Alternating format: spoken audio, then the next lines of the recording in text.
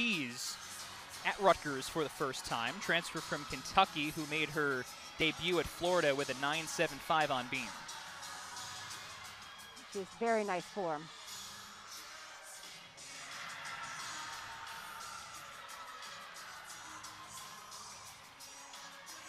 Very nice full turn, controlled.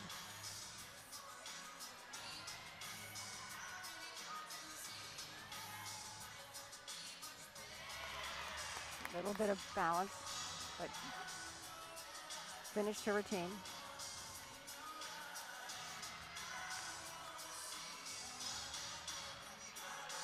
Her dance combination is a requirement. Just a little balance checks. It's a front tuck, which is a D.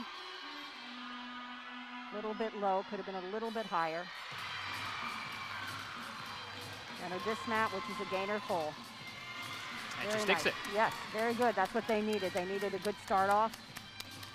I'm sure she's a little